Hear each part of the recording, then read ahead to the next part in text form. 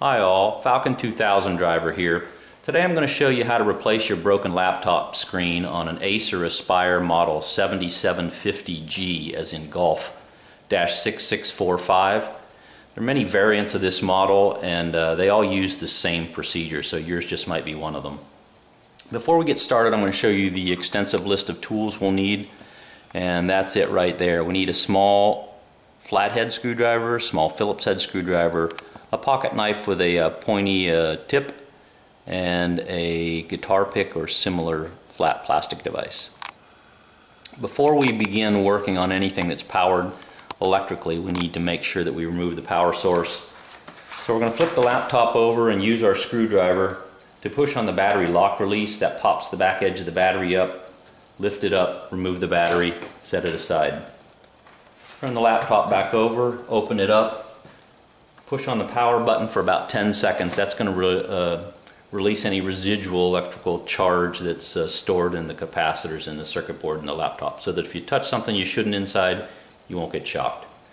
Once that's completed, we're going to remove the bezel around the laptop itself, the screen. In order to do so, there are two screws, one in the lower left, one in the lower right, that are covered with little plastic covers. They have adhesive on the back side of them. So take your sharp knife, your pointy knife, and you're going to, I'm going to show you one of those little covers. There it is right there. I'm going to insert the tip of my knife underneath the edge of the round cover, and I'm going to lift it off and set it aside. Same thing on the other side. Once those are removed, I'm going to use my Phillips head screwdriver to remove the screw on the lower right and the screw on the lower left. Now I can begin to take the bezel off. I lower the laptop screen and you can see a little seam running along where the top edge where the bezel meets the laptop top case. I usually get my fingernail underneath that seam a little bit and split it apart a little, and it gives me room enough to get my guitar pick in there, and then just run the guitar pick all along that edge on the top and down both sides, and that'll release the little clips that hold the bezel on.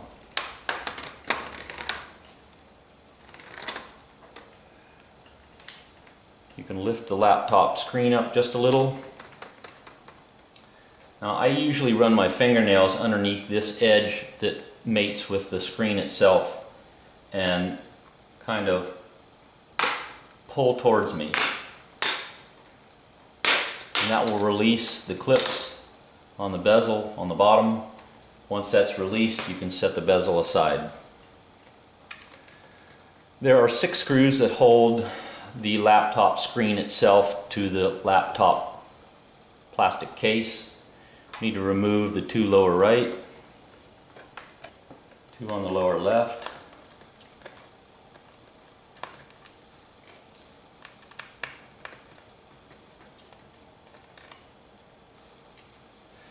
and then before I remove the top ones, I usually remove the laptop camera connection on the wiring harness, and it's right there. You can see the connector is right here. There's a piece of foil tape right here that holds the harness. I lift that up, move it out of the way. There's a little rectangular box that fits in a recess in the top of the laptop. You can pull that out and pull the wire out and use my screwdriver and pull on the wire gently to pull that connection off. Okay, so the connector's off for the laptop camera. We can now remove the 2 top screws,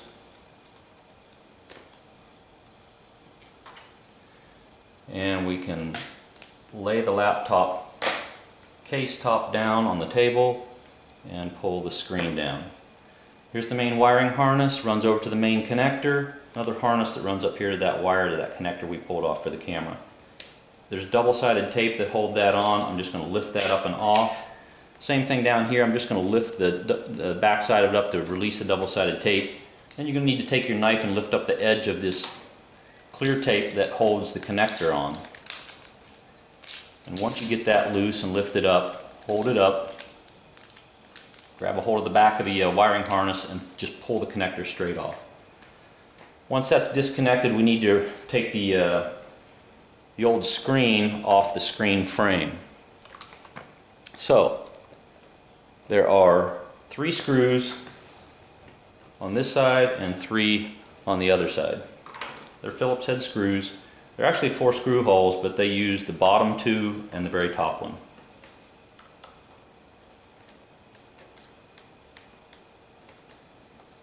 I'll remove these 3 screws, and they are smaller screws than the ones we removed previously, so you can't really get them mixed up.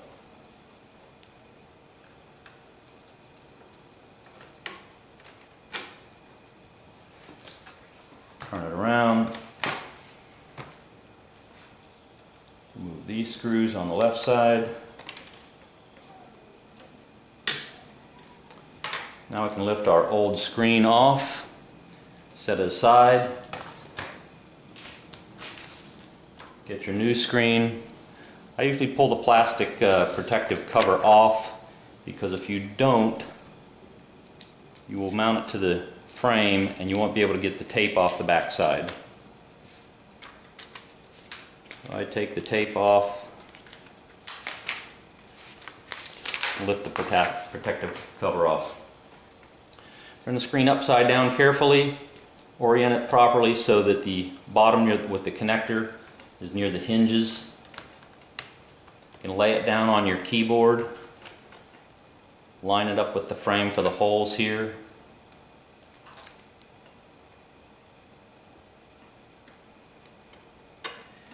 And we're going to put all 6 of those screws back in. Same on the other side.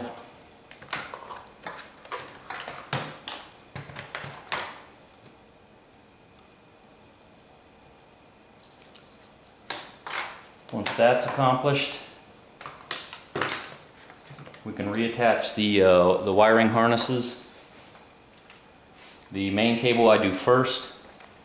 Slide the connector on the wiring harness underneath of the connector on the screen. Get it centered.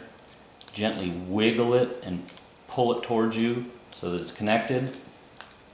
Push the tape down. Push the wiring harness down where the double-sided tape is. I usually hold this and then pull the harness fairly kind of snug and hold it so that it has the same gap all the way across the bottom of the screen, and then you can lay this harness down, push it down so that the double-sided tape sticks, and just run it straight up here for the camera. Now we can lift up the screen and we can put the top back on.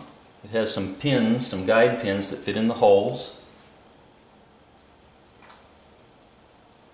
And I usually start with the top screw.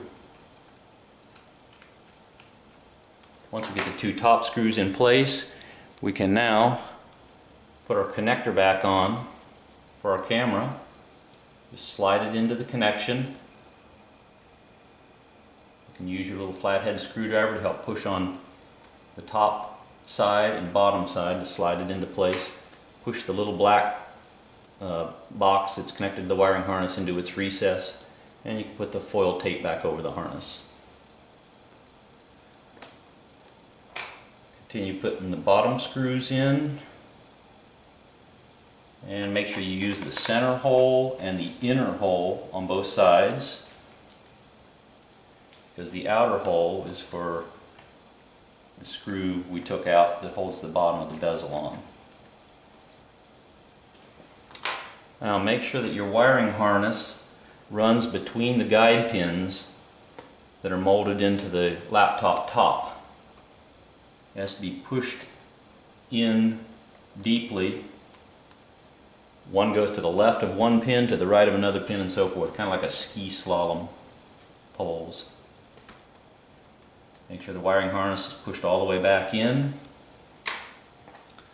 And we can take our bezel, put the hinge covers down first, I usually hold the back side of the laptop screen and use the back side of my fingernails and push down low and work your way across till you hear it snap into place. Work your way up the sides, you'll hear it snap. Once that's in, we can put the last two screws in again. We can put our little black covers on, cover the screws.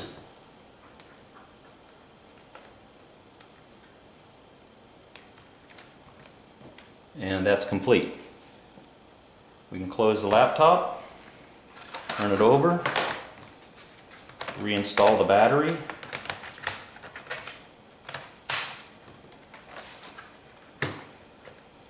Open it up, and the moment of truth. Push the power button.